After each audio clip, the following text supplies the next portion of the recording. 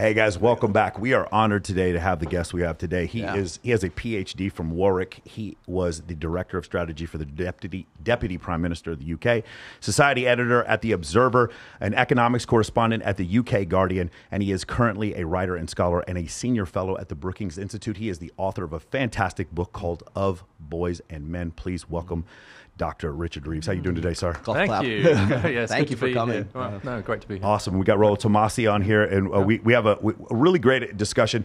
Dr. Reeves, you have done so many interviews, and I listened to pretty much all of them, and so I want to get to some. God, I hope you haven't. Hey, double speed while you're in the gym, man. You can get through anything. Yeah. The thing is, I want to get to some second level questions. The first one that I have is, you wrote a book based completely on empirical data dealing with how, for instance, a great example was 13 percentage points women were attending college less than men back in 1975, and today it's 15 percentage points where women are attending more. About 60% of people enrolled in college are female. In this case, when you gave this empirical data, which side of the political aisle, because you've worked in the media and you've worked in government, which side of the political aisle has been more receptive to what you're doing or not receptive? What have been the receptions for you? Well, I think the first thing to say is that just getting our facts straight is hugely important. Right? So I consider the work to be fact forward. Right? Let's just establish what are the basic facts, and then we can argue about, does it matter? Why is it happening?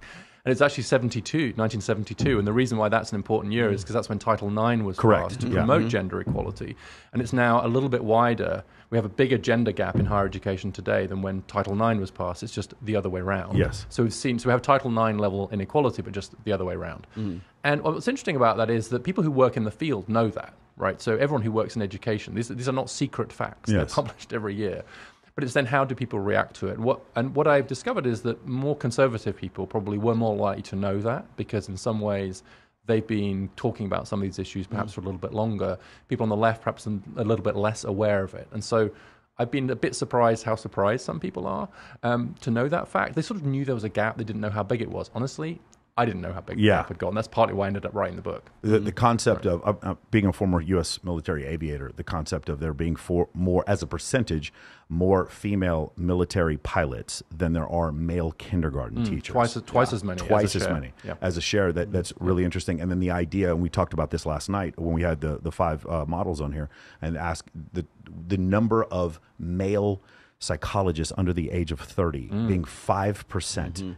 And the thing is, that has long-term effects, because those become the educators for future psychologists, and almost entirely female.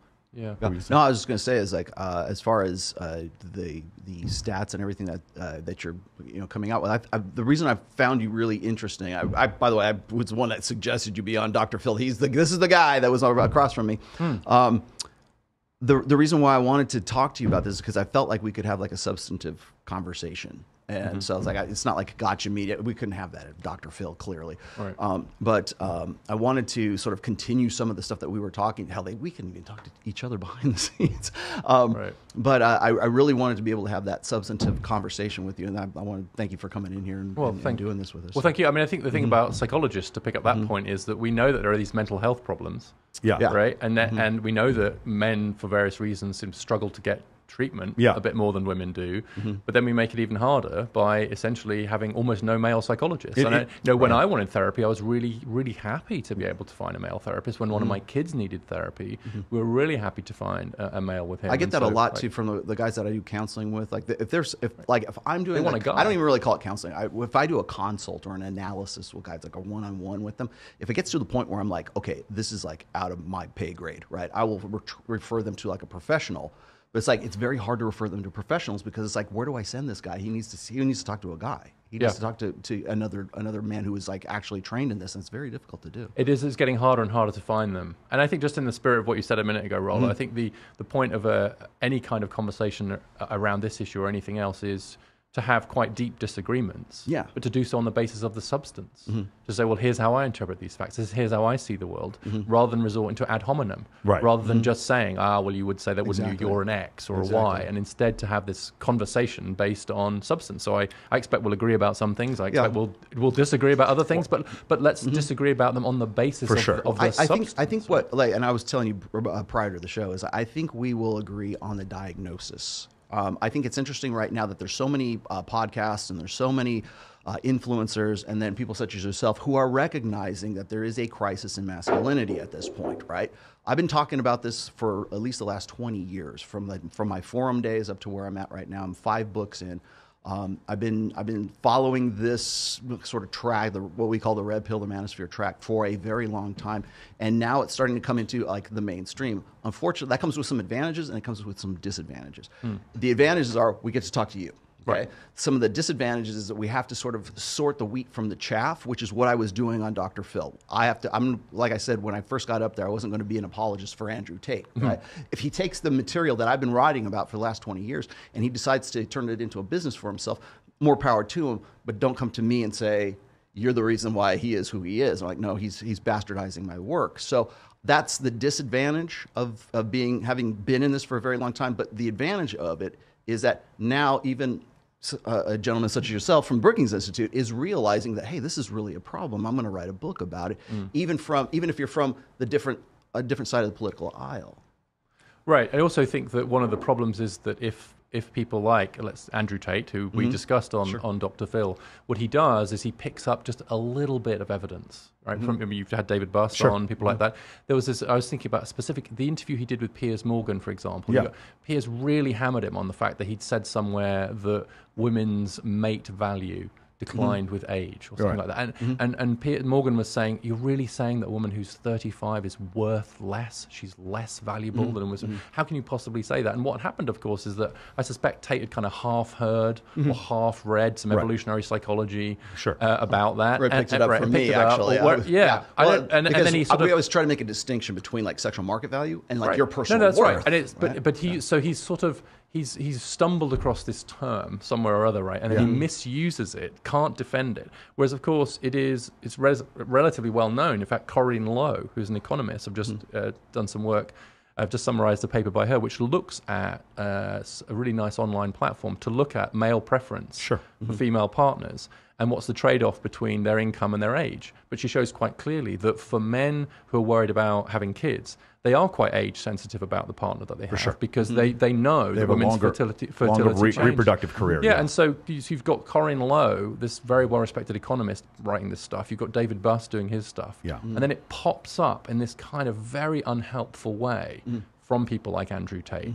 And so that you see it sort of. I think Jordan Peterson had a similar problem when he used the term enforced monogamy. Yeah, right. Yeah, it's encouraged monogamy, but it's not enforced. Horrible phrase, and if you don't know where that came from, I know. Right. I was so frustrated when that happened. To I know what he's talking about. I know what they're going to do to abuse him out. Yeah, and he didn't really back it up properly either. And so it's the problem with this sort of half, having a sort of half sense of what's going on can be really dangerous. Yeah. So for the people who are wondering, you can read this in the book Dataclysm, which was written by the CTO of eHarmony. The idea that women get the most right swipes, for lack of a better term, between the ages of 23 and 25, and men somewhere between the ages of 38 and 44. These are just facts. Satoshi Kanazawa actually did a paper on this one time talking about the different ethnicities and genders that receive the most and least attention on dating apps, and he was completely and totally canceled for this because he made statements about African American women and Asian men, and because that happened, that nobody wanted to hear these statistics, and he had lost. I messaged him the other day. He's a professor of evolutionary psychology. He won't even come on the podcast because he had gotten so much negative press from because producing people will jump like, all over him. You mentioned Piers Morgan, right? Now, what's funny is I know everybody knows the situation with the Tates. They're in a Romanian prison now. Even Piers Morgan is still on board with the Tates. Like, he's still doing material. He's still like talking about Andrew and Tristan right now. And then, are you familiar with what went on with Don Lemon? Yes, I saw that with Don Lemon talking about a woman not in her prime. Yes, right. And so apparently, like, people are saying, oh, he was a follower of Tate or something. Like, suddenly it's like it's the religion of the cult of Tate, and Don Lemon's one of the cult members, right? And it's like, no, he's just talking about stuff that he's probably picked up from someone. Yeah, and somewhere. If Don Lemon is talking about manosphere topics, it's like, okay, we're here. Madame Curie discovering radium, that makes her a very valuable person throughout history. A woman who cures cancer, it makes them very valuable. We're discussing a person's internal worth or worth to society versus how attractive they are. And unfortunately, we're conflating the two terms, and it becomes offensive. The idea, a woman's value is her value. That doesn't have anything to do with whether or not a man, like you said before, choosing someone to have a child with. Those are two different things. Sure. And it depends like why you're doing it. And so actually the reason I mentioned Corinne's work is she showed that the men who already had kids and weren't interested in having them, or men who didn't know about fertility and age, they didn't have the same age preference. And so that's very interesting, because what that tells you is that really is just a sense of like guys who know a bit about fertility and who want to have kids are thinking about that. And in the same way that you might say, let's say a woman has a preference for a guy who has a bit more upper body strength or has higher earnings or whatever. It's not to say he's not a better guy. He's not higher value. Right? You wouldn't say that a hedge fund manager is a more valuable person than a nurse just because he earns more. Correct. But you might say that in terms of this very specific technical term of mate value in certain mating markets, that is a factor. And so it's this inability to sort of just understand, like, here's what the science is telling us, without that necessarily becoming a moral thing. Right? You're not making a moral statement about value. You just, and that's unfortunately we conflate. It's an empirical thing, and of course those things change over time. Like what makes a mate valuable is very different in one society and another, and it changes over time. So let's talk about this. This is kind of a lightning rod. Is the pay wage gap, and you talk. So the number that people talk about all the time is 44 of the Fortune 500 CEOs, somewhere thereabouts, are female.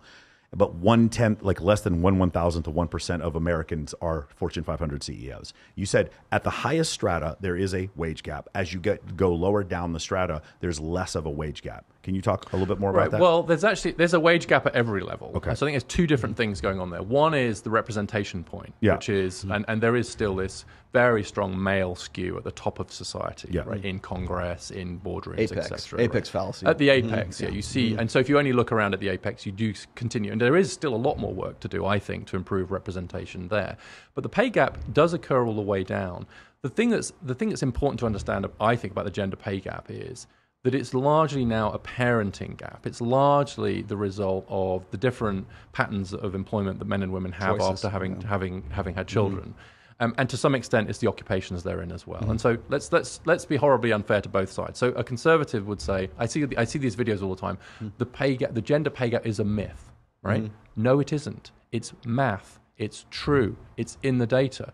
What they mean by that is if you start controlling for certain things like occupation, like how much time you've taken out of the labor market, you can essentially statistically explain the gender pay gap. It's not discrimination causing it, something else. It's not endemic sexism that's causing it. It's not the patriarchy. Choices. It's not the patriarchy. Well, then it raises the interesting question, right? Because then a thoughtful feminist would say, okay, is it really a choice? Are women really choosing to take their time out of the labor market? And why are they paying such a high price for that choice? So it doesn't take the question away of, is the gender pay gap a problem? It merely moves it to a more interesting place, which is, why is it that when women have children, their economic trajectory is massively affected and men it isn't? And the answer is because of this difference in the gendered patterns of behavior. Is that really a choice, or is it the result of gender norms? Interesting question. Or is it the result of evolved biology? I mean, women have children, men do not have children. Correct. Simple as that. Correct. So I mean, there's going to be a hereditary biological, and I'm not even like psychological, just a biological reason for the gender pay gap is actually a thing. It's just that, how do we explain that gender pay gap? Is it because of the choices that they're making? Is it because they feel like, any feminist is going to say, well, women are forced into this. They're left with no choice, and so therefore that's why that's the endemic sexism that they're saying is. But it's really, no, those are the choices you have a natural proclivity to. Do you have a maternal instinct? Well, then I guess you're going to have to make a choice whether you want to have a career or you want to have children. But then the question becomes that how constrained is the choice, right? So it's and what price do you pay for making that choice? And the third thing is that a choice you're making for the next 20 years? Right? There's a very big difference between the choice you make, say, in the first year and the next 20 years. And so I do think a number of things are happening here. One is that actually you can structure the labor market in a way that really penalizes you for taking time out to care for kids. I took time out to care for kids, but I did that in the UK. And so it's not being made in a vacuum, right, this choice. So you could pay a lower price for the choice in the first place. Secondly, even if that's your choice for the first year or two, and I tend to agree that that's probably the result of some natural preferences than it is of socialization. It doesn't mean that that's set your course for the next 20 years, right? And so I think, and the reason I think that, by the way, is that you see women with very high levels of education and economic power making those choices, right? So, Claudia Goldin's work on Chicago MBAs and Harvard MBAs, you think, okay, those are very powerful women with lots of choices. If they are choosing, say, to work part-time when their kids are very little, that's probably a free choice, right? It's really hard at that point to argue that it's something else. And they're able to do so. And what's interesting is they're much more likely to do so if their husband's earning a lot. Exactly. And so it gives them the choice to do that. So I think we have to respect that choice without then saying that determines that's the next 20 years of your life. You should be a mum now for the rest of your life. And meanwhile, right? in 2024 election cycle, we'll start talking about the 77 cents and the 81 cents. But you also mentioned African American women are more likely to get back to work quicker because the statement that I think one person you had interviewed said something like, I wish I had the luxury of staying from home. I have to get back to work. Yeah, and so if we make it quite hard for people to make that choice to be able to stay at home, and then actually you will see people returning. And it's very interesting. This is not a political point. You'll see people on the left saying that it's a tragedy that mothers are having to go back to work within 4 or 6 weeks of having their birth. Almost no one wants to do that. And so what that would mean is if we did have policies like paid leave, more opportunities for flexible working, etc., it wouldn't take away these differences between parents and non-parents, but it would soften the blow. Right now, you have to pay a very high price for taking time out of the labor market because we haven't reformed the labor market. We haven't made it easier to be a parent and be an earner at the same time. So I feel like we're stuck a little bit in an old model of work, which was like a buy one, get one free model. That you buy the guy, the wife will raise the kids.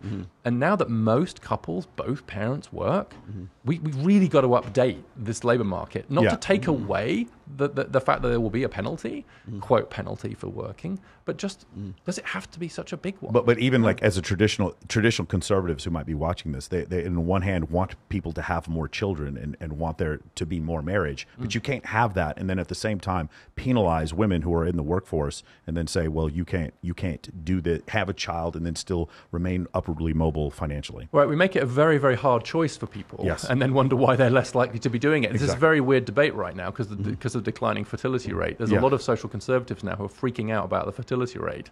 And the main reason for that is there's less teen pregnancy and teen sex. Yes. People having less sex in their 20s. People have less sex like overall. We'll talk about that. And so they're now, well, wait, hold on. 10 years ago, those were the things you were worried about. Yes. You wanted people to have less sex. How about kids not getting driver's license and now there's less drunk driving and underage drinking because of this whole thing. But now it's like, well, now these kids can't go up and talk to each other. They're learning how to socialize based on social media. Well, that's what you wanted, right? You wanted the kids to stop killing each other. And that's essentially what happened. What you want. Okay, I asked that this was one of my favorite points that you talked about was the American Psychological Association talking about the differences between men and women and aggression and absolutely leaving out hormones in the endocrine system and testosterone specifically. Men on average have about 17 times as much testosterone as women do. It has to do with things like assertiveness and aggressiveness and upper body strength. Men are about twice as about 100%, 90% stronger in their upper body, 50% stronger in their lower body. There are serious dimorphic differences between the genders, and the American Psychological Association doesn't seem to recognize any of this. Yeah.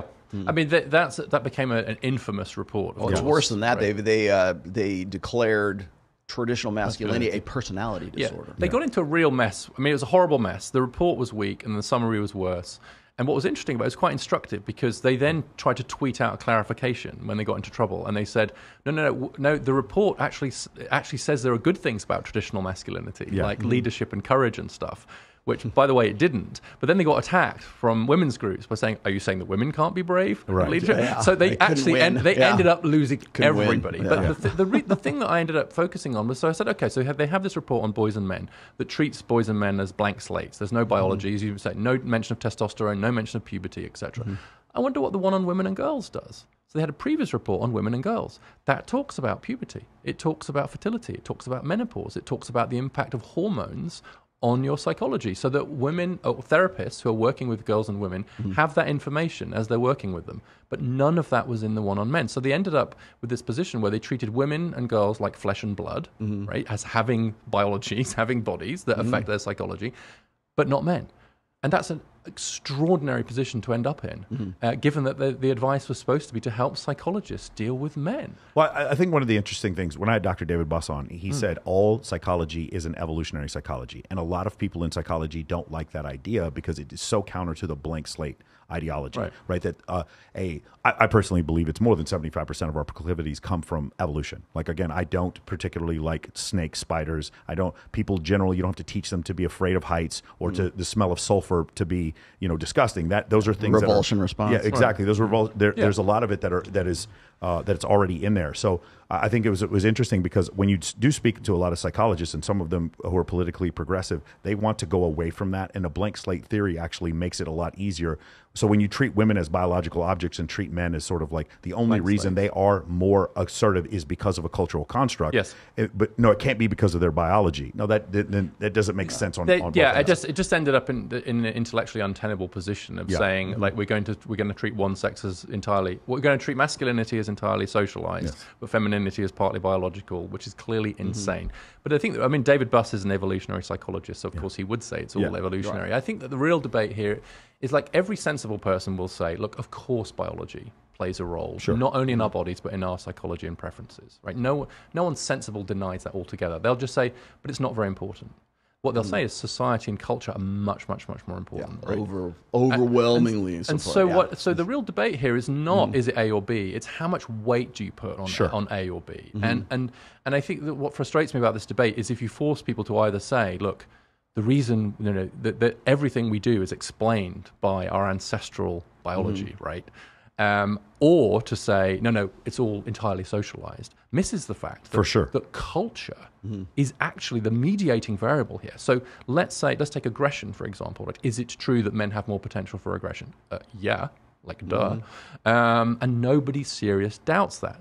But the fact that we have like half as much violent crime today in the US as we did a few decades ago, the fact that Singapore has so little by comparison to Malaysia, the fact that over the course of human history, we've seen these massive changes in the expression of that aggression. Even in my own life, right? My kids, my boys have never really been in, I have 20, they're all in their 20s. They've never been in a physical fight. Yeah. I'm like, wait, how is that possible? Given how I grew up. This is amazing. And so what that means is that even if it's true that proclivity, you use that word very carefully, I like it, proclivity differs, it doesn't mean it will necessarily be expressed. Yeah. That's where culture comes in. And so that's actually acknowledging the role of biology doesn't make culture less important, it makes it more important. Yes. I tried to make that point with Imran Ahmed when he came at me and said, do you know the number one killer of women in the United States? It's which heart is, disease. of course, heart disease. But he comes at me and say, well, it's violent, men being violent with women, right? And it's like, well, and then the number one killer of men is also men on top of that. So 90% of murders are committed by men. 80% of the victims of those murders are men. Yeah. Men. So I'm trying to explain. Really, what I think where the disconnect is in all of this is prioritizing what it's nature and nurture, right? And from my perspective, and I believe from Dr. David Buss as well, is nurture doesn't happen without nature. Nature is what prompts the nurture. There's like family and society and all that comes from the fact that you got to hook up with a girl in the first place. Your first tribe is your family, and so it's downstream. Like nurture is downstream from nature, I think. But then there's a lot, like you were saying before. There's this social constructionism narrative that says, no, you're violent because society made you that way, or society tells us X, Y, and Z. Rather than saying, no, we have a natural proclivity for that because we're human beings and the machine hasn't changed in 100,000 years. Right. So the danger is that then if you, by acknowledging that there are some biological roots, these differences in productivity, that you drift into a form of determinism. Right. Then the devil made me do it. The biology made me do it. Yeah. My selfish gene made me do it. Yeah. Or that we end up saying that like because you're male, you're going to be like this. And because you're female, you're going to be like this. And first of all, we miss the importance of culture, which hugely affects how we actually express our differences. And secondly, it misses the fact that those distributions, depending on the thing we're talking about, they overlap a lot. Yes. Right now, some overlap more than others. And so the reason people don't like this conversation, and they're right to worry about it, is because in the wrong hands and historically, the invocation of biological differences has been used to oppress women. It's been used to say, yes, you are different, and that's why you should stay at home and be mum. Yes, you are different, and that's why you can't be in politics.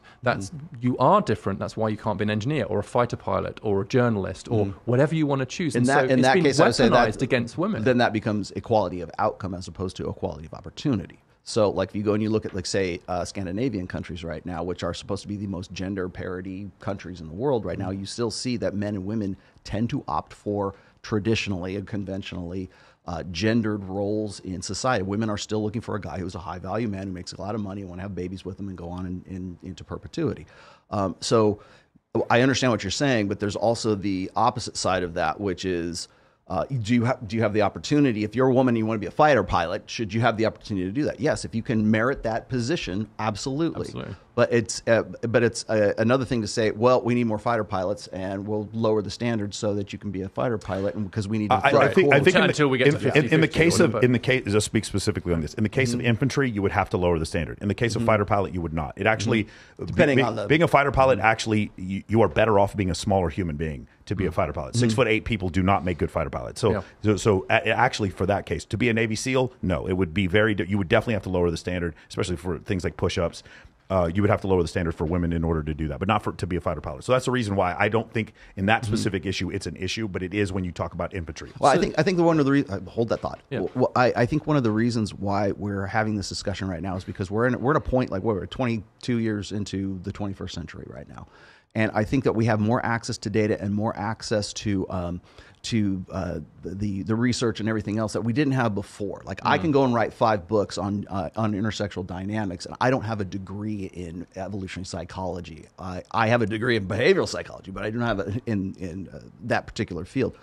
But what's happening, I think, is exactly what you're saying. Is like it's by order of degrees. Like you're saying, like, in the wrong hands, if somebody has this information, they want to sort of promote a narrative by using the devil made me do it, or my genes made me do it. Yeah, we've been talking about that for like 20 plus years now in the manosphere. But, like, for instance, I get this all the time. People will say, well, Rollo promotes this idea of hypergamy, and it's like a straitjacket, and you like, if you get with a woman, she's just going to want to get with the next best guy, right? I've never said that. I've wrote essay after essay trying to explain the variables and all the things that go along in that in the mate selection process. But all anybody ever wants to do is come back to that sort of that determinism. And I understand what you're saying. I get it, because it happens on both sides. It happens in our sphere and probably outside of our sphere. So because it's just so much harder to hold 2 thoughts in your head at once. We tend to do it's just much easier to hold 1 thought in your head at once, right? And to say that, and to say, oh, it's pretty simple, right? Rather than actually recognizing binary versus nuanced. Yeah, and it's incredibly complex. And so you made the point that, like, of everything else equal, women would prefer men who are earning more. Well, it turns out actually that men also now prefer women who are earning more.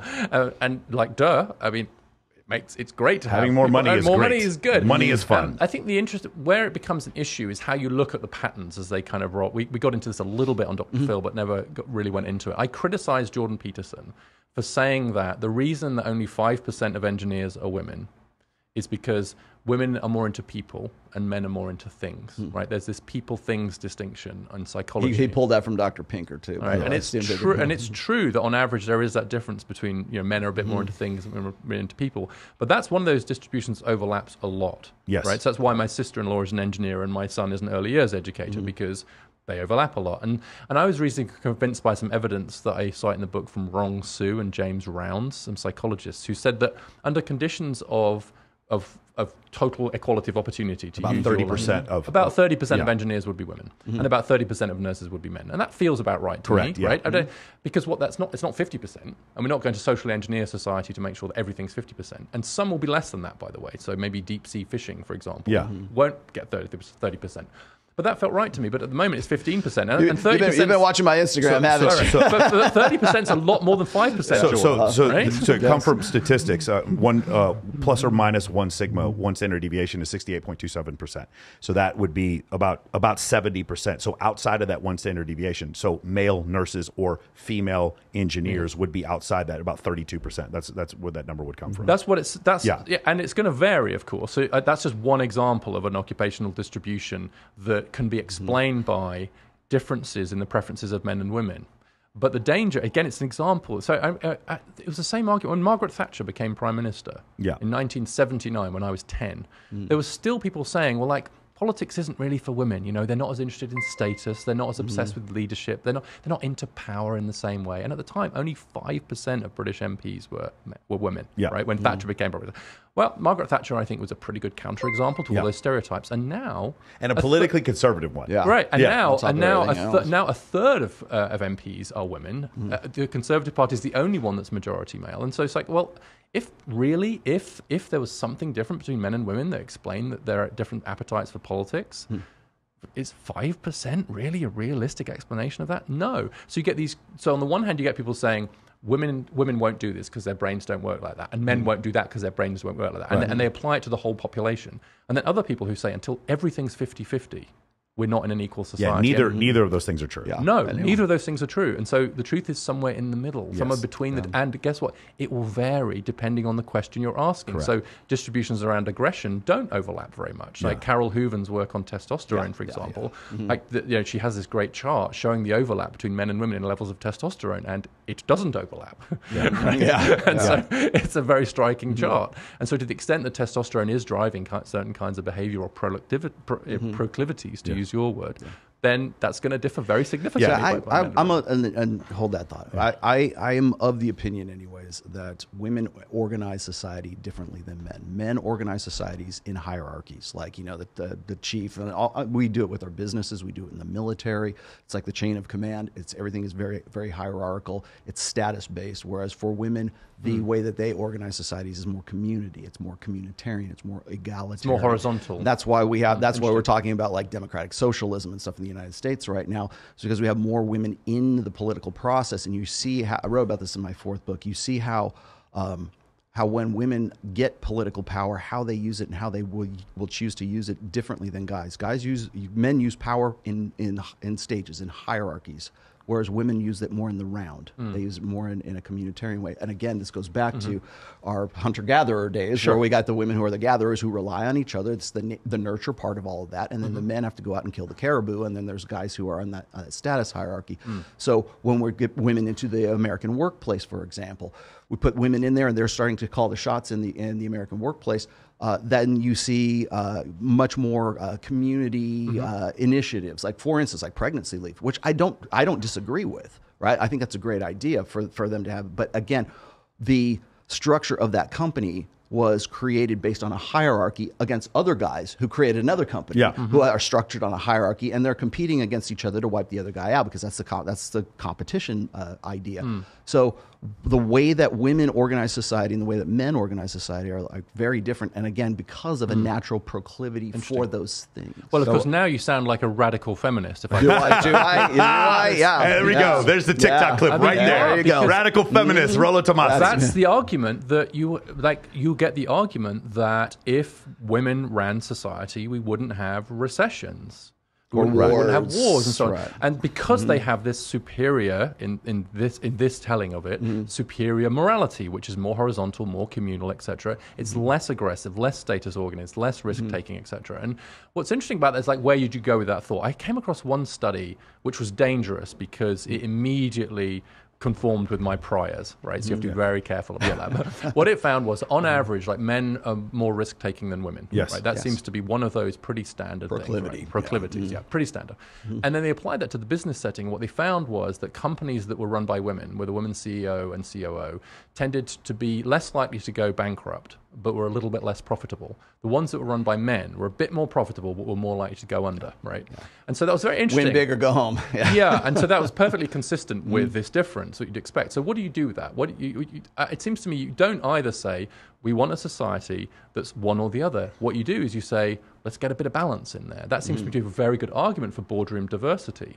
And maybe what's happening is that more women are coming into the economy. The economy is changing in ways that mix, quotes, masculine and feminine virtues and values, which, given that we are 50% female and 50% male, is surely a good thing. We don't want an economy run by men or by women. We want an economy run by both, because we all have to live in it, right? There was a paper done where you're speaking at UNLV right after this. There was a paper done there where they actually looked at men betting gambling when there were attractive women nearby. They found two things. Number one, testosterone serum would increase. And number two, they would bet bigger. Right. They would bet bigger when women were around. The other thing I want to talk about was the idea of the distributions overlapping.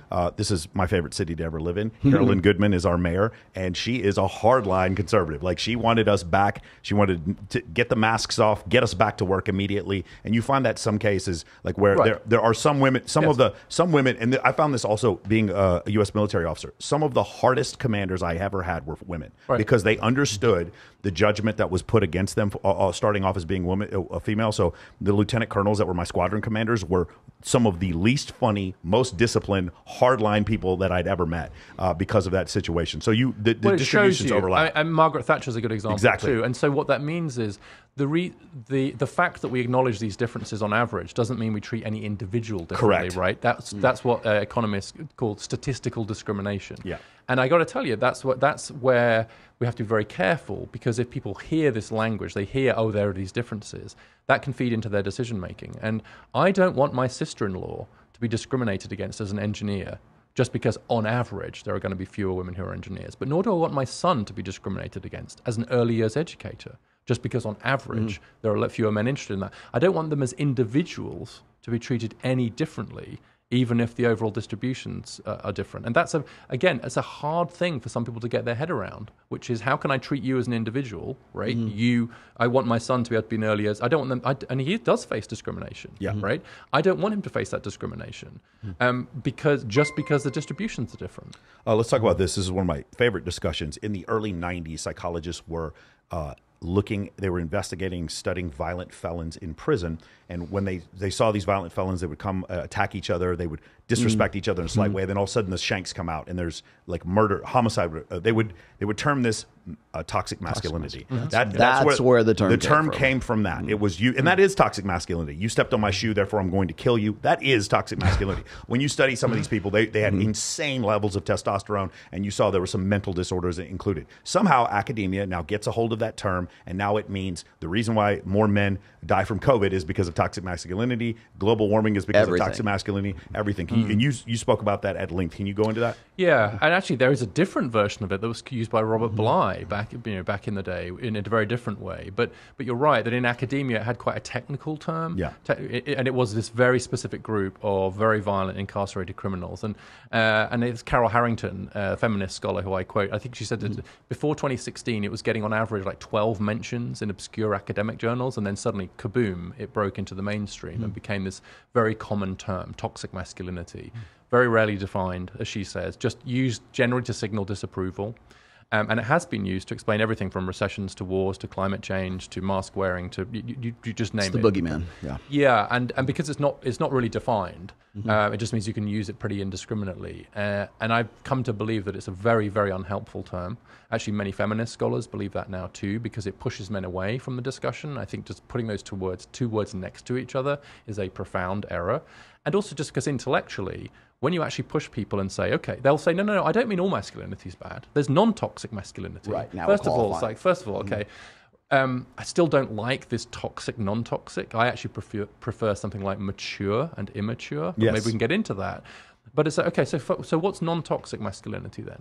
And then they'll say, I can tell you. I can tell you exactly what this is. What is that? Whenever we get into talk, I was hoping to have this conversation with you on Dr. Phil. I'll finish my thought, but they'll say courage. Something ambiguous. And then you say to them, what? Are you saying that women aren't It's exactly right. That's the hardest part. Women say, no. Women are equally likely to be that. Then what's masculinity? So what? It's like what Matt Walsh is. What is a woman? They can't give you a concrete, definitive answer. The same thing as what's toxic masculinity or what's good and what's bad. But the bigger problem, I think, is just this language around it. And that's what I was going to say is like I'm on the record as saying there's no such thing as toxic masculinity. There is only masculinity, and there's the aspects of it that are useful to a female imperative, and then the aspects of it that are inconvenient. So the guys doing the stupid stunts on Jackass, that masculinity is the same masculinity that prompts the fireman to run into the burning building and save the baby. The risk taking. It's the risk taking. Yes, back to this. What is the context that it is used in? And so whatever is convenient to a female imperative, that's non-toxic. That can be an when the floodwaters rise and you need men to save you from the floodwaters, that's non-toxic masculinity. It could be an unhelpful expression of it, or a positive one. And so let's take risk taking again, because this is what we're. Men on average more risk taking than women. Yes. Good or bad? Answer: yes.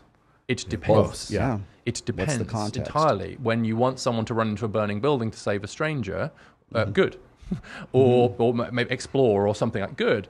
Right? When it leads them to do something dangerous to themselves or to others, bad. Goldman Sachs. So what we do is we pro-social, anti-social. So we have to learn, whoever we are, to say, okay, here are these proclivities. When and how should I express them? When is it going to be helpful to express them? When is it going to be pro-social to express them? And the thing that a culture does is help us learn that. But it doesn't teach itself. It doesn't happen automatically. It has to be learned. And I had this quote from Margaret Mead, which I've used a lot because I've used it so much that I've got it basically to memory. Margaret Mead, the anthropologist, said, every known human society has rested on the learned, nurturing behavior of men. This behavior being learned is quite fragile and can disappear quite quickly under circumstances that no longer teach it effectively. And the reason I think I've got that committed is because every single word of that feels true to me, is that this idea of learned nurturing behavior, and she means nurturing in a broader sense, by the way, like caring for the community, caring for the tribe, but like men can nurture, but it's more learned for men, right? So we have to teach it.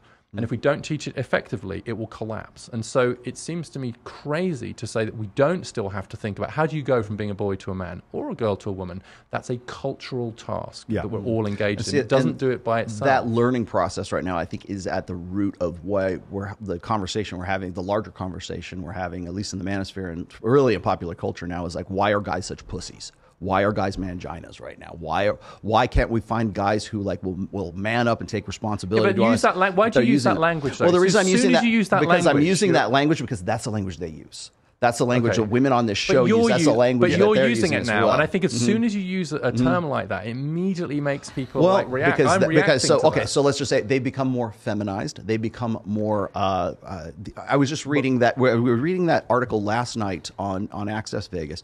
And we're talking about how, 63% of men are not in relationships and like 37% of women are in relationships. Just come out. So their solution, the researchers' solution to this is that men need to become more female and more feminine to appease and to be a better partner for women, and then therefore they'll solve their problems. I'm like, no, that's actually what's been causing the problems up to this point, because they're pussies. I mean, again, their words, not mine, but the fact of the matter is that we're saying that men today are just not men anymore, and that's why we're having this conversation on God knows how many different podcasts. Well, I think this is maybe where we're going to get into an interesting area of disagreement. So I think where we agree is the future is not and should not be androgyny. Yeah. Yes. Yeah. But I agree. But we do want equality. Yeah. Right. Not equalism, which is I think what you call it, but equality without androgyny. So recognizing these differences, but still having equality. And that's the trick, isn't it? And I think, for example, and I cite this in the book, the fact that 40% of women now earn more than the average man, which is up from 13%, is a great thing. I think that the securing of economic independence to a very large degree by women in the last few decades is the greatest economic liberation in global history, and a wonderful thing. It has all kinds of second-round consequences for how we construct. That's exactly right. Yeah, there's downstream consequences of that. And people warned about that, right? Yeah. They were saying, you don't have such a massive social and economic change without consequences. Of course. And in particular, in this case, asking a very real question about what about the guys? What does this mean for men? But would you agree that the fact that women are now economically powerful and have secured a high degree of economic independence, that's a good thing? I think as far as society is concerned, as far as like the economy is concerned, I would say yes and no. Again, I'm going to focus on the idea that there's downstream effects as a result of that.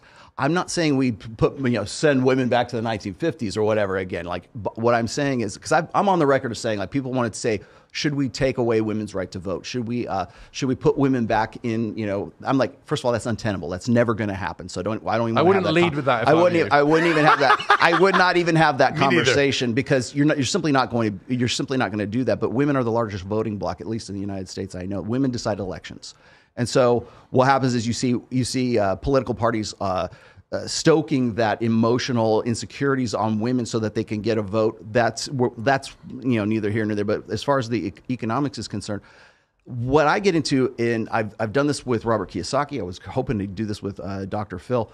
But when I am talking to women and they say, Rollo, I can't find a guy. I am 36 years old. I did everything I was ever told to do. I got my career on point. Right. I got my money on point. I've got everything else, and these guys just aren't living up to my expectations. They're not making as much or more than I am. They're not eligible bachelors. They haven't got their act together. Right. Yeah. So then they say, well, what's the solution to this? I said, well, guys who are in your particular cohort don't want to have anything to do with a woman who's a professional woman who's 36 years old, whatever it is, has her own things together, because you don't need a man. And I try to explain this like this is the superfluous thing conversation I had with Dr. Phil. They don't need a man. They want a man because they don't need that man for independent women are independent of what? Of men and their support. So they don't need that. They make $300,000 a year and they have that's part of that downstream effect. So I read the evidence on this. A couple of things differently here. One is you mentioned this point about the politics here and the emotional insecurities of women, I think is the phrase you used. I think right now it's the emotional insecurities of men that are being exploited by politicians on the right. How so? By pointing to the fact that men are struggling. Senator Josh Hawley, who has his own book coming out. But we're saying that from both sides of the They'll say, oh, you're losing power, or what's happening, the feminists are coming for you, society's turned anti-men, et cetera, et cetera. And actually, that becomes a very powerful message for men who are really struggling.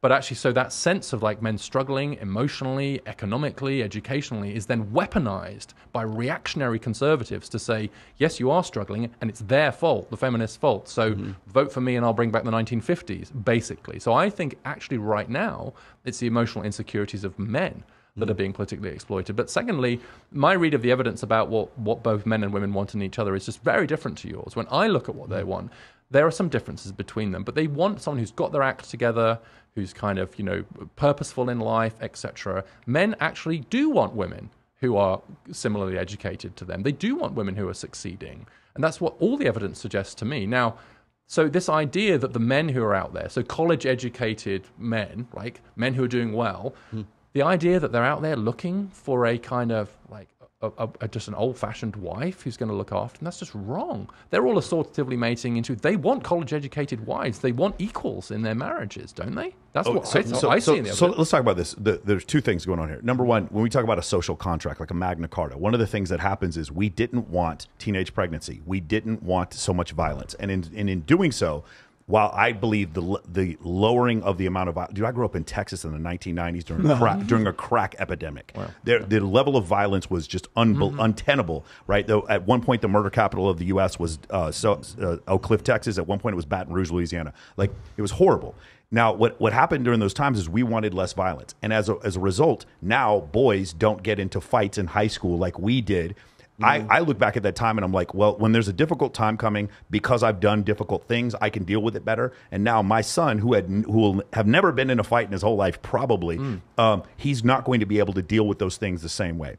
And as a result, you use the word pussies. I would not use that word, but like that's essentially what's going on, is that we've made this social contract. Another part of the social contract is the idea of where women were not earning as much and now they're earning a lot more. And from a societal standpoint, who knows? A woman may cure cancer. The point is, from an economic standpoint, that's good. What his point is, though, that doesn't make us now want to marry her because she's got a master's degree and a PhD. And so we've got this, what Dr. Buss would call like an evolutionary mismatch, where we're going to have women who make $300,000 a year wait until they're their mid-30s to get married, and then they're like, where are all the good guys? Because that's the problem that they're having. That's the survey evidence you quoted earlier from Daniel Cox actually shows that there's very high expectations that college-educated women have of men, much higher expectations. Yes. And that half of them are saying the reason they're single is because they cannot find a man who meets their expectations. And yet 40% of men are now attending college, and like 32% of them are graduating. So the question is what happens going forward. I'm reasonably confident that we're all just going to have to update our views of the world and what we're looking for in a mate. because that's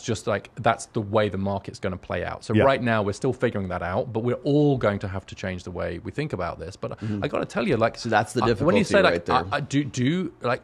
if you say, I would like a woman who's earning $300,000 a year and has a master's degree. Thank you very much. And I don't think I'm alone in that. And it's not just because of the money. It's because an accomplished, professional, intelligent, successful woman who's like killing it at whatever she's choosing to do, that's incredibly attractive, I think, to a lot of men. And probably to most men. There are very few men out there who don't want their daughters or their wives or their sisters to be very successful professionally and economically. They then want them to have the choice to be able to do what they want without those resources. But I think you're wrong if the suggestion of what you're saying is that, yeah, secretly the guys out there, you know, they just want women to be the way women were before. No, it's not that. But the problem is if you have a group of men, Bill Maher, he said this on one of his shows, is like you have a group, you have these women where 60% of them are going to college, and I believe 68% of them are the graduation rate. If you have that issue, now you have a bunch of men without college degrees. Now you have a bunch of women with college degrees, and their dating pool are men without college degrees. Then what happens? The standard before was he was this big, strong dude who could provide for me. Now it's like I have a Glock. And I can protect myself. And Bill Maher's done, I mean, actually, Scott Galloway and others have, and actually, some, you know, a lot of people are worrying about this. I'm not as worried about this as they are. I'll tell you why I'm not as worried about this, because I think what's going to happen is that women are going to adjust their expectations of the educational credentials of their husbands. They're going to have to. Which doesn't I agree with the second part, but not the first part. But they won't. So I think of my own family, right? In my own family, I have someone. She's a nurse. He's a plumber. Right. He's much less educated than her. He also makes a very good living.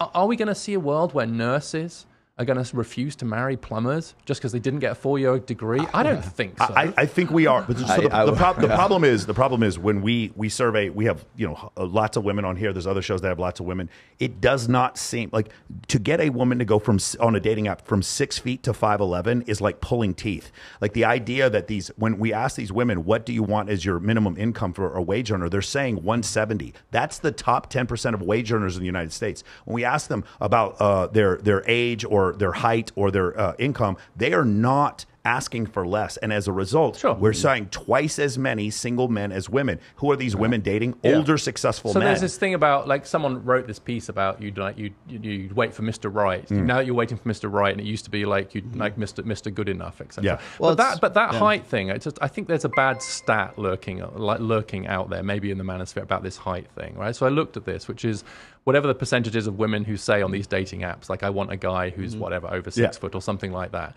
But it's a bad stat because the denominator is of the women who said they had a height preference. And only a minority of women have a height preference. That's interesting, yes. So selection bias, So of the ones who say, I have a preference for height, they tend to say you want a taller guy. Well, they're probably why they've said they have it. But only a minority of women click the thing saying, I have a preference for height. So you have to be really careful about these who's stats. making the selection. Yeah, who's making the selection. So it's massive selection bias of the women who care about height.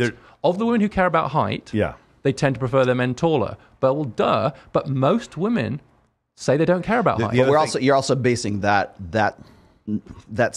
data on one statistic, which is like a Tinder dating profile.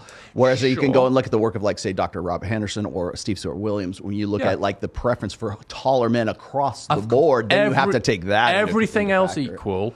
Totally agree. But everything else should you go break your legs to make yourself taller? Probably not. If you went to my wife and you said, look, don't keep everything about Richard exactly the same, but make him 5'6", right, as opposed to 6'2", would she go for that? No, she'd much rather have 6'2". But she's had plenty of boyfriends and partners who are shorter, but they've had other things about them, right, that make it so. So it's one of these things that I think it's one of those facts that can almost be used against women sometimes, right? It's actually one of those things that sometimes it's almost blaming women for the minority. It's blaming women for their state. It's the opposite of saying blaming men for actually having a preference for younger women. I'm 5'8" and I'm never going to get laid. Actually, essentially, Andrew Tate did a clip on this where someone asked him, they called into some show and they said, well, I'm short. I'm a short guy. I'm however tall. And I've said all this stuff. Women will only date kind of taller men. He said, first of all, that's not true, right? He said something similar to what I've just said. He said, second of all, you can't change that. these are the cards you've been dealt. Yes. Make the most of them. Get yourself in shape, get yourself a career, figure yourself. Do not use your height as an excuse. To cope. Right. And I actually thought, solid advice, right? Because he could have gone the other way with that. He could have said, yeah, isn't it unfair how women prefer tall men and richer men? And it's like, it's the feminists. And that then gets into this incel psychology of victimhood, right? It's like, it's boo-hoo because all these women out there will only date like rich, tall, handsome men. And that's just they're not using for rationale. Exactly, they're rationalizing. The point is, I agree with you. The thing we were saying, though, is when it came to their standards and we asked them, would you ever lower your standards? The answer was unequivocally no. No. Let's see. So I agree with you. In the first part, what we've seen before, though, is that when a woman, for instance, a preference for height, you're right. It's some women who have a preference for height. Yes, we've had women on here. But some women, we had CJ Sparks is a great example. Right. Looks were not important to her. The guy needed to make $1 million. $5 million. Yeah, $5 million a year. We had another girl on here. She dates male strippers. She makes tons of money as a real estate agent. She's only concerned with height and physical attractiveness. So the deviation for what women find attractive is much larger than what it is for men. And so when we see this kind of stuff, when we ask them, would you over time, when we show them the number of men making over $100,000 that are 6 feet tall, and it ends up being like 0.3% of men or some crazy number like that, would you then change your standards? Unequivocally, they say absolutely they will not, and they're going to beat the odds, and they're going to be the one to get the guy who's 6'3", who makes $500,000 a year, who's handsome, and they're not going to settle for anything else. There's a very useful term in economics that would help us here, right? Which is the difference between preferences and revealed preferences. Sure. Which is what people actually do. Yes. Right. Here's what people say. Here's what they actually do. Medium is the message. And if you ask people, especially, that was a relatively small sample that you've just quoted, and maybe not a random sample of women, right? So you're going to get different answers. But then let's look at what people do. And so, like, we know that men on average are a little bit taller than women. We know there's lots of women who are kind of with shorter men, and they kind of figure it out. So let's see what people actually do rather than what they say. It's a bit like saying, like, men sometimes, I think, can convince themselves maybe that they're going to get like a very beautiful woman, say, right? That kind of sense of... That's what they would prefer. That's what they would like. Yeah. That's what I've convinced myself of. But actually, when it comes to it, right, other factors are going to bear... They're mating opportunists. Yeah, and they're just going to fall in love. So let me just to backtrack just a little bit here. Like when we're talking about men and women coming together and forming families, however that looks, we usually call that marriage right now. Okay. Right. When a couple, statistically speaking, when a couple gets together and the man is making more than the woman and the woman gets a promotion and she makes more money than the man, that is the number one precipitator of divorce in those situations. So the way that I interpret that is that this is a biological mismatch. It's the idea that, well, the guy should be making that. I can't understand why I feel this way, but this is just the way that I feel. And so therefore those end up being, again, 75% of divorces initiated by women on statistically speaking, in the United States anyways. But about 2/3, but the reason why, and I'm not going to harp on data too much, but what I see happening there is it's the biological, it's the evolutionary firmware that says this guy should be the provider. This guy should be the protector. This guy should be parentally invested, and therefore I'm making more money than he is, and so therefore he's dead weight. Now, imagine this. The woman is already established and has a good job, has a good career, went to college, did whatever she's doing, has her own money, whatever else.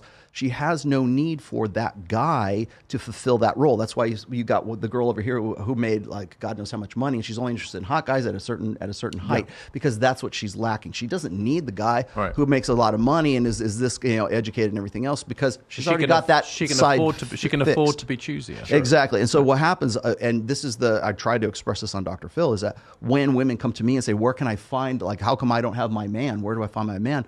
It's like I'm telling them to dumb themselves down because they've done everything up to this point to be an independent, strong, independent woman of the world. And they get to that point. It's one of the downstream effects we were just talking about, like when you put women into a position of political, economic power, the consequences of that is the evolutionary, the machine doesn't change. So when a woman is, what was the girl who was on here who had she was the real estate woman who was making like $6 million a year. Savannah Storm is a real estate agent who has sold several $1 million worth of homes.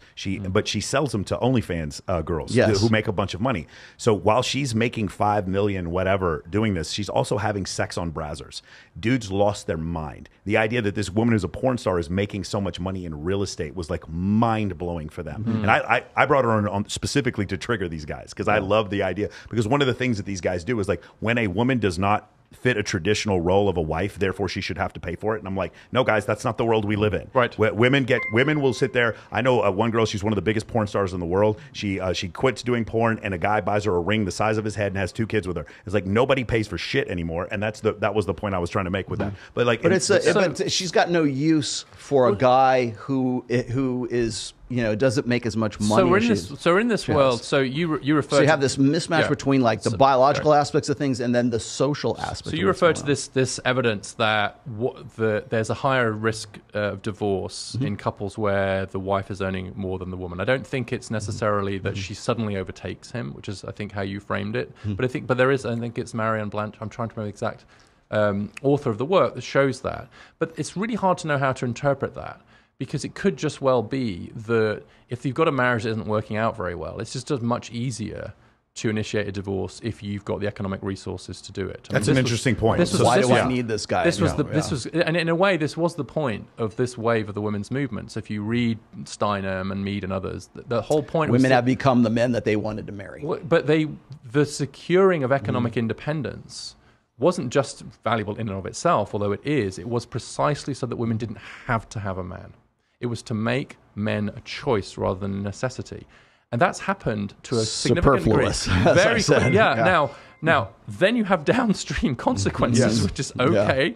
What about the guys? And what's interesting is if you read the conservatives, and I quote people like George Gilder in my book, he was the misogynist of Pig of the Year, I think 2 years running and stuff, and other conservatives who said if the men become superfluous, to use your words, then history would teach us that we're in for a lot of trouble, a lot of crime, a lot of violence. Because actually it's what Joe Henrich calls the math problem of surplus men. Right? It's a beautiful phrase in his book, Weird. The math problem of surplus men, and it causes all kinds of violence. And actually there's this really interesting evidence from China that Lena Edlund had, which showed that the result of the one China policy and differential abortion was you had a surplus of men hitting certain Chinese districts at different times, more crime. And so this was the concern, but actually crime's gone down. We've become less violent as a society. And I think that's because men have retreated.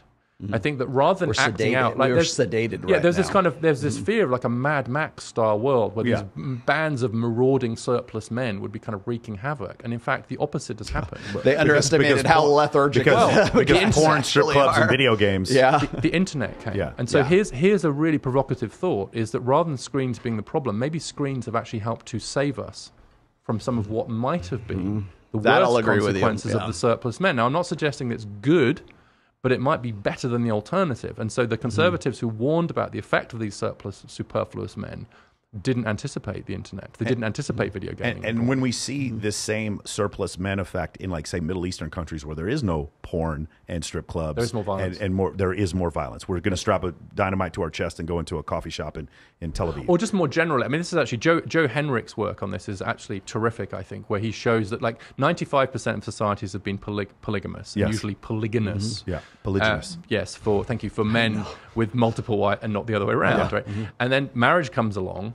More monogamy, testosterone goes down because actually that reduces testosterone. It does. Violence massively goes down. You don't have this competition, this kind of ferocious competition that there previously was. And so actually his argument is that monogamy, largely promoted by the Christian church, helped to create a peaceful society because it did take away this kind of competition. Certainly. You might end up with a situation now where for a very different reason you have men who are surplus to requirements, not because of polygamy, but because of women's economic independence. Women can go it alone now, but it still leaves a lot of men on the bench. What do? Well, they don't maraud around. They go to the basement. And so I think that's a kind of different order of social problem than the one that perhaps people worried about. But it's not to say it isn't a problem. And I think that's the gap that many men are falling into.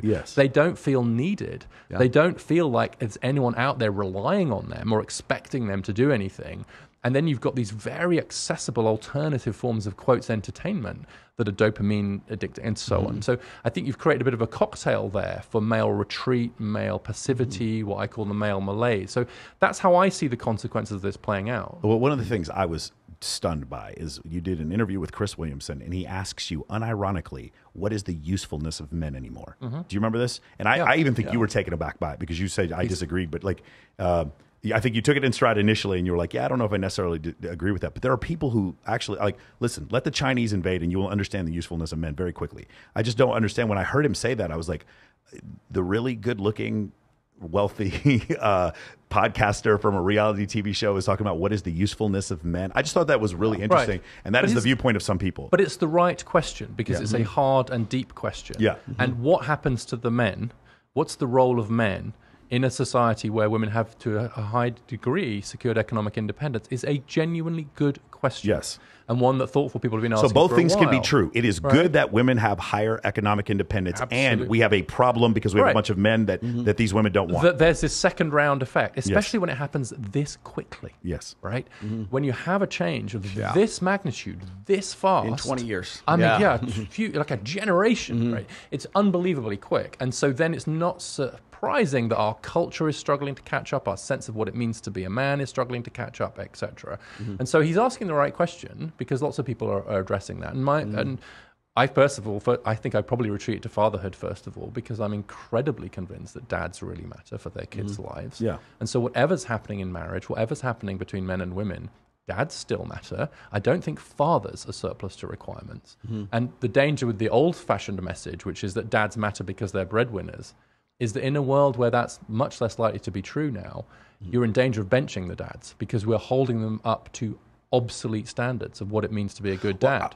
And so they hear that message and they say, well, they don't need me anymore. I also think the foundation of the question, though, goes back to the idea, well, men keep bankrupting countries and causing wars, and men are bad leaders. And like some of these things that are not actually true, they're saying, well, because they keep screwing up everything else. Was it you're better off without them. Lenny Kravitz was like, men, let's just give it up to the women. We've screwed up everything. Let's just let women take over. I think that's the foundation of that question. I don't actually think... Right, but I don't... I mean, he doesn't think that. And I honestly think you will struggle to find many women, including almost all feminists, who will honestly tell you that the world would be better off without men. I think they would tell you that the world would be better off if men weren't running things. I do think they would say that. I think they would tell you that the world would be better off if it wasn't only men running things. And there, I completely agree with them. I think the world is better if it isn't only men running absolutely. things. And by the way, but I don't want a world that's only run by women. Right. That's the point of gender equality. But I think this idea that there is a sort of a group out there, a radical feminists who kind of want to wipe out men in some way. Let's get into that because I think this is the key. I need to get a superset. Okay, for sure. Travis, can you get the superset? This is going to be like the key, like I guess, debate point for a lot of people. And this is your belief about things going from, say, 13% fewer women in college in 1972 and now 15 points higher today. There are people who believe, one, this is nefarious and conspiratorial, and then there's another group of people that believe this is just sort of like negligent, and you had identity politics where like, I'm worried about getting money for my group, and I just forgot about your group. And you believe it's the second, not the first, that this is just a function of, it just happened to, this is a secondary order, but it wasn't conspiratorial or nefarious. Can you go into that? Because you understand, there's a lot of people watching, this is YouTube, there's a lot of people watching, that's absolutely what they believe. They call it the Matrix. They have all these different names for it. So if you could go specifically into your beliefs about that. I think that that's an incredibly dangerous idea, that the problems that men and boys are facing are the result of some kind of conspiracy, some kind of feminist conspiracy that the women are out to get the men. And of course, you can always find some extremists online who'll say some stuff, or you can go back and read Judith Butler or something. You guys check out Kill All Men podcast. Kill All Men. It's on Apple right now. You can subscribe. And then you can generalize that out if you really want to kind of believe in that. But no, what's actually happening? Like, why are men struggling in the labor market? Not because women came along, but because of deindustrialization and free trade. Like, why are men struggling in education? Because the education system isn't quite as friendly towards male styles of learning and towards men as it is to girls and women. Girls have a natural advantage in the education system now. That's showing up in our results. But it's not because some cabal of feminists got together 100 years ago and said, you know what, if we design the education system this way, then eventually, a century from now, We'll be in charge. We'll be in charge. Yes, I get it. Completely crazy. But it's also crazy not to look at that gap and say, hold on. Something is happening in our education system here. We are not actually educating our boys and men as well as we're educating our girls and women for all kinds of reasons we could get into. That's just true. And that truth can be held without it being some kind of conspiracy. This idea that because something bad is happening in society, it means someone wants that to be happening is almost always wrong and incredibly dangerous to our collective psychology, because it gets into the blame game. I'm suffering. Whose fault is that? You look around for someone to blame, and that's almost never the case. And we zero-sum game everything. We look for a villain. There's almost never a villain. There are just social forces, economic forces that are creating real difficulties for real people. There's another fantastic book. It's called Conquering the Sociopath Next Door by Dr. Martha Stout. She wrote the first one called The Sociopath Next Door in 2005, and the second one in 2015. When she wrote, or in 2020, when she wrote the book, one of the things she talks about at the end of the book is called corporate sociopathy, and the idea that you take a bunch of empathetic people and put them into a corporate structure, and they are incentivized to do things so that they don't lose their job and that the corporation makes more money. And you take the same thing and you can extrapolate it to government. I do things to make sure I continue to get reelected and make sure that my tribe and my team wins. And in doing so, I have little to no empathy for other tribes. And when you look at it, when you examine it as corporations are a legal fiction, when you examine the legal fiction as a human being or as an individual entity, it acts like a sociopath. But the people inside of it were not sociopaths. Does that make sense? What I'm saying? It does, yeah. And you've raised the issue of empathy, and I do think that, and I know like this is rational, we're being empirical, etc. But I think that one of the reasons why why men and boys in particular are attracted to a number of male figures is because they feel like they're empathizing with them. They're just understanding that they're struggling. Yeah. Right? And I think understanding that is one of the reasons why a lot of boys and men are drawn to the kind of, you've called it the manosphere, etc. And even to people like Jordan Peterson and so on. It's just because they think, oh, thank goodness, he's listening to me. I actually did a Big Think video that's had a lot of views, and I've had so many emails from young men just saying, I was in tears by the end of this video. Thank you for seeing me. Thank you for understanding me. All I did was put up a bunch of charts. Let me put a pin here. I got to get to super chats. Right do it real quick. Just 20 and up is fine. Travis. Yeah, sure. From Louis, 1999 super chat. Amazing conversation, he says. Good job, guys. Thank you. ML with a 20-pound super chat. In the case of male aggressivity, in my own story, my father was the one who coached me to control my violence, not the rest of society. Yes, I was going to say, like, men are fathers in particular are a buffer again. How do we teach men? Yeah, exactly. Okay, go ahead, Trev.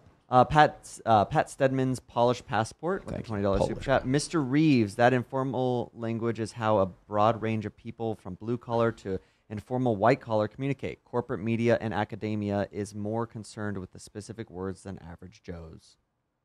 Is that it? By the way, shout out to the 1,000 people that are watching us in the super chat right now. That's pretty awesome that we're doing that. One other thing I want to talk about, I really love. We got any more? Is there? We got more. Okay, keep going. Yeah, finish the rest. Another one from Pat Stedman's polished passport, $20 super chat, pointing out that most people benefiting from student loan cancellation are women, and that they choose industries that don't pay enough. Yeah. Is that men being exploited for votes, or pointing out an uncomfortable reality? I was going to say, it's like when you were saying, like, how conservative politicians want to appeal to that sort of masculine ideal and say that, we'll be the ones to represent you kind of thing. The point I was making, at least in this last election cycle, is from the Democrat or the more liberal side of the political spectrum, the fear or the sort of the stoking of emotions for women is you're going to lose your right to an abortion. Right. You're going to, or we're going to give you student debt consolidation, which of course women holds like two-thirds of that, $1.7 trillion in debt. So we're going to give you basically a stimmy check so that you can come election time.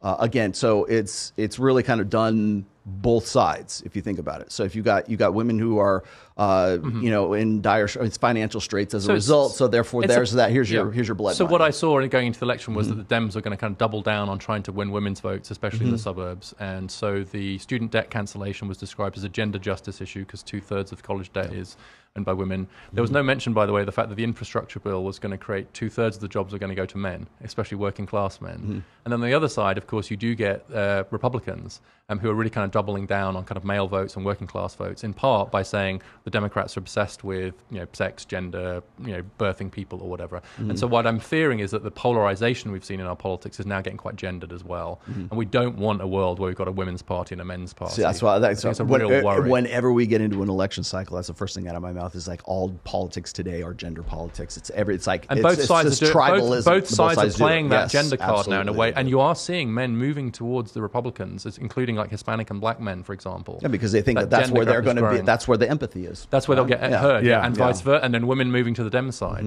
So let's talk about this. Let me get are there any more? 20 yes, and up? Yes, there is. David Jones, $20 super chat for the top 15%, but the real problem is that their expectation effect on average women.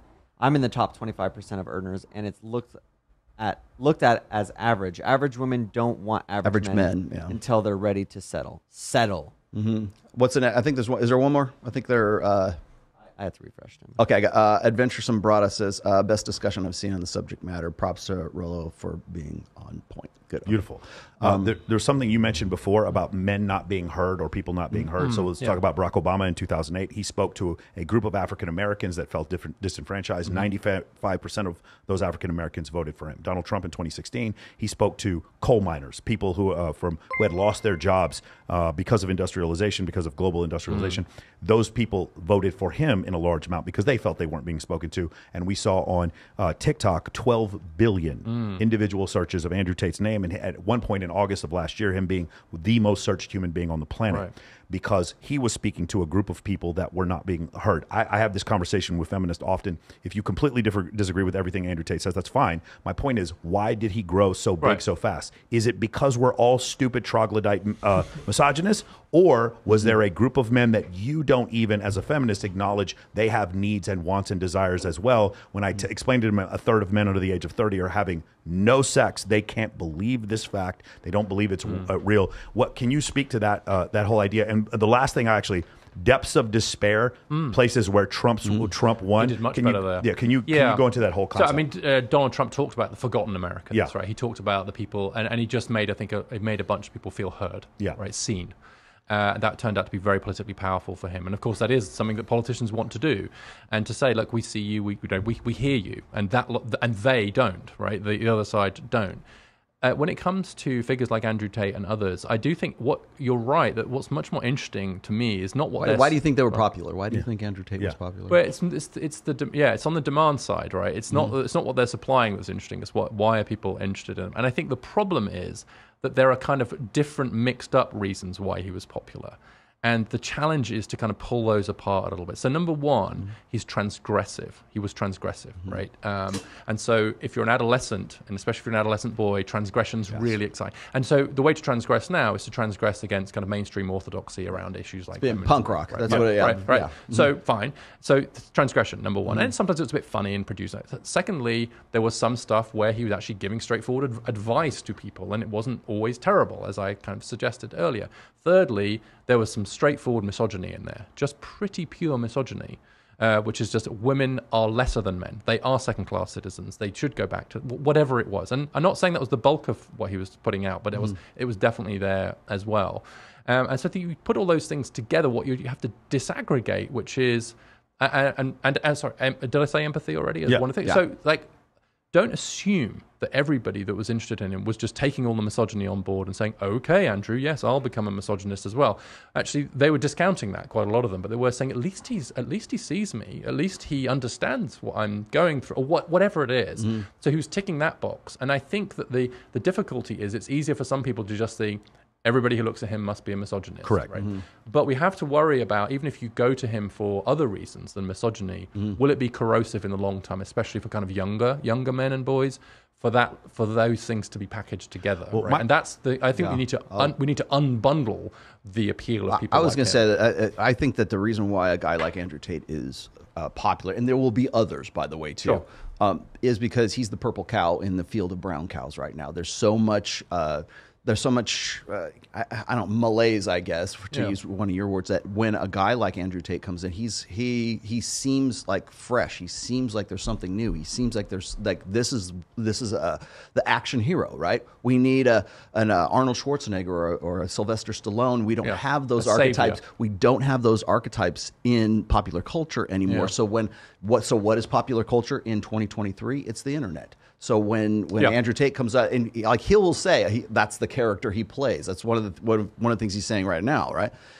Whether it's a character, whether it's not, I know we both know Andrew personally, but whether it's a character or it's not a character, the appeal of that character is he's Han Solo, he's Captain Kirk, he is that unapologetically masculine guy, conventionally masculine guy that. It's a breath of fresh air they've never heard. That's why he's so transgressive. So I've got to tell you, as a Star Wars fan, I'm going to ask you to retract the comparison between Han Solo and Andrew Tate. A scoundrel. How can we say a scoundrel? I mean, he says scoundrel, right? But Andrew Tate is not Han Solo. What Andrew Tate is doing, I think, is he's taking this sort of adolescent, performative kind of masculinity, right, and putting it out there, sometimes quite knowingly. I think it is a performance quite often, and I also think that a lot of the young people are able to kind of see what's performative and what isn't. I mean, speaking to him personally, he's not. I don't think he's the same person offline as he is online. I assume that there's a kind of. But the other thing, of course, he's done is he mastered the algorithm of short form video content before anybody else. I'm glad you picked up on that conversation. I mean, his father was a chess grandmaster, and I think he's very smart guy. And the more hated he is, the better he does. So when Greta Thunberg kind of tweets at him, that's great for him, because the more haters you get, knows how the to more play the game. He knows how the algorithm thrives on conflict. And he just absolutely mastered that, and you saw the result. So my question, though, is where did those men come from? What is happening in society to manufacture that many men who felt unheard? A third of men not having any sex, 80% of men on dating apps being deemed unattractive. What manufactured that? That we wouldn't. He doesn't have those search results unless there's a group of men that don't feel heard. What's making them not feel heard? Well, I think the first thing is that it is back to the transgression point, which is that if it's really transgressive to point out that a lot of boys and men are really struggling in school and in relationships, but a lot of them are really struggling. They are really struggling, right? And so this is if you have a group of people who are really struggling, and pointing that out and trying to do something about it is something that mainstream institutions and responsible people are not doing, and that becomes like a shocking thing to point out. I think that's part of it. And so what's happened is there's this real reservoir of actual need and hurt and struggle among a lot of men and boys. And if that's not being articulated, discussed in sort of mainstream forums, then the appetite to hear about that is still there. So we create a vacuum. The failure of mainstream institutions and media organizations to be talking just straightforwardly about these issues creates a vacuum. You said when responsible people do not have this conversation, irresponsible people will start to have this conversation. They'll exploit them, and they might exploit them for clicks. They might exploit them for monetary value. So I think it's Andrew Tate, to that extent, is our fault. And by our fault, I mean mainstream institutions, think tanks, government, universities, who aren't talking about these problems of boys and men, or if they're doing it in a way that's kind of a semi-embarrassed, quick. Could we get this over with? I tried to make that point on Dr. Phil. I was saying, we could not have that conversation. Right. Even the conversation we were having on Dr. Phil, we could not have that at a major university without getting shouted down. And I think I said that I am actually having that conversation at universities now, which I am. But I think I'm doing it. But I think partly I'm creating permission. I think what I'm doing, because I'm coming up with all these permission facts, for the discussion. Permission for the discussion. Permission for the discussion. Right, because it's like, he's a Brookings guy. He's got charts. He seems reasonable. He sounds funny. Nobody's ever thrown anything at you. Right, not yet. Okay. Not yet. Okay. Early days. That's where you go. Right? Yeah. But it's because, and what I've discovered is that actually most people do want to talk about this. They just want to talk about it in a way that doesn't require them to give up their prior commitments, say, to the service of women and girls. As long as it's not zero sum. There's a huge appetite out there for this conversation. And if we're not having it, if I'm not having it, if mainstream institutions aren't having it, someone's having it. I'm glad you said that, because I have the same discussion in the area of physics or science when we get into vaccines cause autism, we didn't land on the moon, or the earth is flat. Because normal, accredited PhDs don't want to have this conversation, or MDs don't want to have this conversation with who they deemed to be lunatics. Then it ends up on Joe Rogan, who has a bigger audience than all of you combined. And now the discussion, because it's not happening between responsible people, it's now happening between irresponsible people. If there are hard things happening, hard questions, and you just ignore them, right, and hope that that no one will notice them, that doesn't happen. People will notice them, and they will pick them up. I'll give you an example. I was having an argument with, I would describe him as a men's rights activist. I don't know if he would accept the guy who was a private conversation. He said, well, they don't care about male suicide. I said, okay, who's they? And he said, the government, CDC. I said, I'm sure they do care. Why do you say that? He sent me a link. The link was to the CDC page on disparities in suicide. And it doesn't have a subsection by gender. It does veterans, it does LGBTQ, it doesn't have it. And I'm looking at this while I'm on the phone with this guy, and he's saying, you see, there isn't a section on the CDC website on disparities in suicide that points out that there's a 4-fold gap in suicide. And I'm cursing the CDC bureaucrats while I'm on the phone with this guy because I can't tell him he's crazy when they haven't got that on the website. So I'm like, for the love of God, put that on the website. Have a whole section. Have a task force on male mental health. Get the Gender Policy Council to do work on boys and men so that the next time I'm on the phone with that guy, I can say, you're crazy. But could it be because there are people in the CDC who are so politically progressive, they do not want to have that subset? Could that possibly be the reason? Yeah.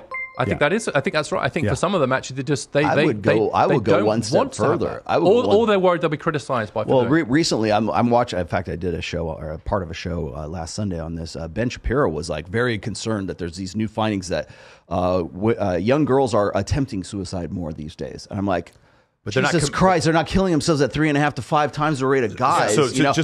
But that's what he talks about, and he does not want to talk about the fact that it's been that way for a very let's just talk about this real quick because a lot of people are going to be very confused by this. Yeah, we only got 6 more minutes. And women attempt suicide at about the same rate. Men commit suicide at a much higher rate because they tend to jump off of bridges and put guns in their mouth. That's why I'm just going to be honest with you. That's the difference versus sleeping pills. That's kind of where the difference happens, or slitting your wrist. That's kind of where those disparities happen. Last question I want to ask you. You said masculinity is more feminine than femininity. More fragile. More fragile, sorry. Masculinity more fragile than femininity throughout time. Can you go into describe that? Yeah, when you talk about fragile masculinity, it sounds like a slur, right? It sounds like a bit of an eye-rolling thing that actually some people would say from the other side of the argument. What I mean by that is the construction of masculinity, and especially mature masculinity, it's just a bit more social. It's a more of a cultural task. It doesn't come quite as naturally, because we don't have quite the same sort of obvious reproductive markers, right, as women. And that's why I think societies have very often had to work quite hard to have certain rites of passage, to have certain ways of learning around what it means to go from boy to man. And so what I mean by the sense it's more fragile is that it is more socially constructed, that it's more of a task for a culture and for a society to figure out how we're going to help boys to become men, how we're going to teach them what it means to be a good and a mature man. I don't think it comes quite as naturally as it does for women. Now, it's not to say there aren't social constructions around femininity as well, but I think masculinity is more of a cultural task than femininity is, which is why I don't think you very often hear about a crisis of femininity. I've written about exactly this too. It's this idea really since the time of the sexual revolution when women start to become more independent. That's when guys start saying, well, should I be macho? Should I not be macho? How should I be? How should I be kind of thing. We're at a point right now, I think, here we are like almost 60 years later, where guys of certainly the last 2 generations, if not the last 4, are not necessarily questioning their masculinity or having it questioned all the time. It's they're self-loathing when it comes to that. It's bad to be a man, which was not boys will be boys will be good humans, right? Or else it's I don't know what masculinity is, so it's subjective, and I'll create it for myself, rather than having some sort of concrete. We would not be having this conversation in a pre-sexual revolution society in the 50s or 40s. That's why we keep hearkening back to those times, because that's the only point we can remember. It wasn't a question. Like your grandfather would not have this conversations. What is a man? What is a woman? That would be simply self-evident.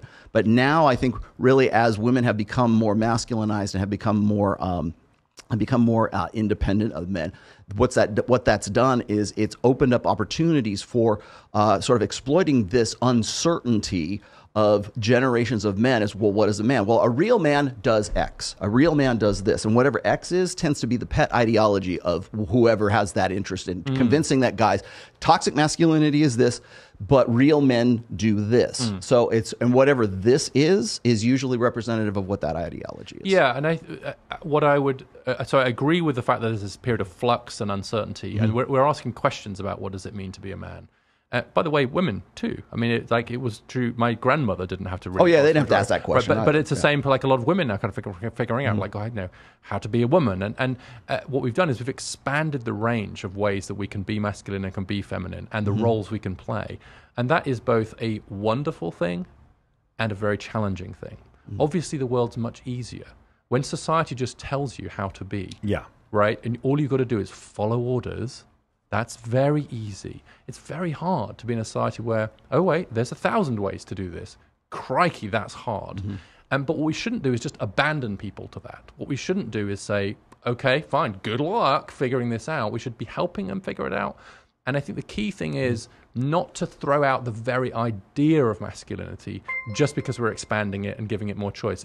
Potentially, this is a really wonderful thing that we're having here. I know we've focused on the crisis, and there's lots of really difficult things going on, but potentially this could be great. It could be wonderful going forward to say, you don't have to stop being a guy, you don't have to stop being masculine, but look at all these different things you can do now, these different ways you can be masculine. I was able to stay at home and care for my kids. That was not something that my dad had as an option. I'd still consider myself to be a guy, and I think I probably parented slightly differently, but what a wonderful world it is that allowed me to be that kind of guy as well as this kind of guy. I would argue that also, and I know we're out of time, but I would also argue this. We were talking about teachers a little while ago, and there's a definite deficit in teachers. It's in the UK, Canada, and the United States right now. 77% of your teachers today, from preschool all the way to post-secondary, will be females. Yes. In the United States, 70. It's higher in other countries, actually. Yes. And so because those jobs are not, men don't see teaching as a career path because they tend to be low paying, and there's very little status involved in all of that. So it's like they're not going to be selected because they're teachers. It's better to be a professional athlete or a rock star or whatever it is than it is to be a teacher. And so the idea of, well, we can play these different roles now as guys, and we've got this, I can be Mr. Mom or whatever else. The problem is with those roles is that it doesn't eliminate the biological proclivities of men and women to think that, well, if I'm a teacher, it'd be great and a noble cause, and it's a noble profession, but I'm only going to make $45,000 a year, and I'm never going to be able to get with the hot girls that he's at Zook. That's a kind of that's whether that's a cognitive recognition or not. But it's not conscious. So those new roles that are opening up conflict with our old evolutionary firmware, I guess. Maybe that's a better way. Well, they don't have to, though. I mean, you take teaching as an example, and I think I'm a bit obsessed with that. We need more men in our classrooms, for sure. I think we do, actually. But in 1980, 40% of elementary and middle school teachers were male. Now it's 20%. So it's become a female profession. It didn't used to be. It used to be a perfectly honorable thing for guys to do. Yeah, because we think they're all going to be kitty touchers. Whatever the reason is. And you brought up that men or that boys tend to do better in subjects they struggle at when they have English. male teachers. Like English. And that women actually do the same. They do better in STEM when they have female teachers. I think that's a huge reason. But also the other reason to have more male teachers is they're more likely to be coaches after school and so on too. And I just think that idea that we should have institutions generally where there are representatives of both sexes, right? So we want more female members of Congress, and we want more male elementary school teachers, don't we? Sure. So that our boys see men teaching, including things like English, and our girls see women passing laws, right? That's the future we want. Do you think it would be more impressive to have a woman working in construction or raw sewage or something? That's a longshoreman kind of thing. Would that be more impressive than, say, a woman who goes to Congress? Because we still have a deficit in those jobs, because women don't choose to become, sanitation workers. Okay, they choose to be I want to get into a higher. Well, I don't blame them. Yeah, I don't either. But the thing is if we're going to talk about, we need to see more men in this, and we need to see more. Well, you could say the same thing about like healthcare assistants, you know, care home, like pretty poorly paid. Those are almost all women. Well, I think it's interesting that we demonize, and I'm gonna give you a point here. I think it's interesting that we demonize, like, say, major universities and say they're going to be these feminist indoctrination camps and everything else, but yet we still pay those teachers so low that I'm pretty sure socialism looks like a pretty damn good deal to people who are in those institutions, because we don't take care of those teachers. We don't value them enough. If you want to put more men into teaching positions, you've got to make it more appealing. Got to incentivize it, and it will never until we incentivize those things. It's going to. But we knew that too. We had to incentivize. We had to help women get into traditionally male roles with scholarships and so on too. So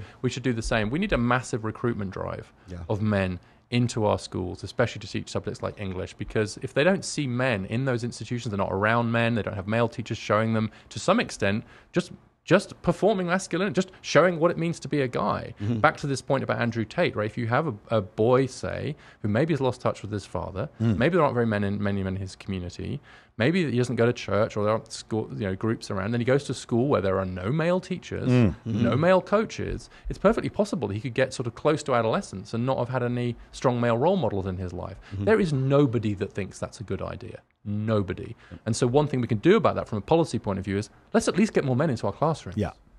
Awesome. Let's do super chats, and then we're going to do an outro. Do you have any more super chats you want to read? No, is there any more pressing there, Travis? I think I saw two. They're like all $20 super chats because I think they realize that. Yeah. Just give me the last like three, I suppose. There, I'm looking at them right now. Yes, sir. We got Terrell Xavier saying RR said that women don't need to rely on men is good. Problem. That ignores the reality that population collapse is the most dangerous thing humans can do to themselves. Also, Andrew never said women were less than men. Xavier for $20 super chat. ML with the $20 pound super chat. When women are independent financially, it is shifting the hypergamy criteria towards hot dudes. Consequence, 80% of men become invisible to women. This endangers monogamy, more positive for peace in society, according to you. Okay. And last one is Jethro Refro, $20 super chat. The biggest reason for all this because women are not growing their natural biological superpower, and neither are men. Women superpower is nurturing humans, and man is to nature the world for humans to be in full circle. There we go. Hey guys, let's use Grammarly from now on, and let's try to get these things grammatically English correct. Is your second Makes language. it a little harder for us to read this. We need more male English teachers. This is why we need more male English teachers. Dr. Reeves, cannot tell you what an honor it is to have you. I want to say thank you so much. We got to bring you back. Yeah. I could go forever. For sure. But having you come on here, I would love to have him on Access Vegas, to be honest. Yeah, that would be great. Might get in trouble with the wife. Hey, boys. Anyway, so the thing is, I just want to let you know, obviously, we had I want to have an apolitical discussion where we just deal with facts, and I always want you to know you're welcome. Anybody else who's out there is welcome, because a lot of times what happens is there's this belief that we can't all have these conversations, or there's like some internet beef, or not with you, obviously, not with you, but there's some people who are like, well, we can't have a rational discussion about this, and I really do appreciate you coming and having the discussion, and just wanting to let you know. Because some people might actually have this idea that they're not welcome, or the idea that we're going to become cantankerous or acrimonious, and we're definitely not going to happen. So thank you so much for doing us the honor of coming on here. I really appreciate that. Where can we find your book? It is Of Boys and Men. Where can we find your book? Yes, Of Boys and Men, Why the Modern Male is Struggling, Why It Matters and What to Do About It. All good bookstores. I also have a Substack, which is called Of Boys and Men. So if people want to check out my work, they can do that, or obviously through the Brookings or on my Twitter feed. But I want to thank you, because I think that's the point. We don't want to have spaces where we just can't engage and sometimes deeply disagree with each other, but in a productive way. That's the point. Oh, well, you cannot test the strength of an idea unless you have open debate. Correct.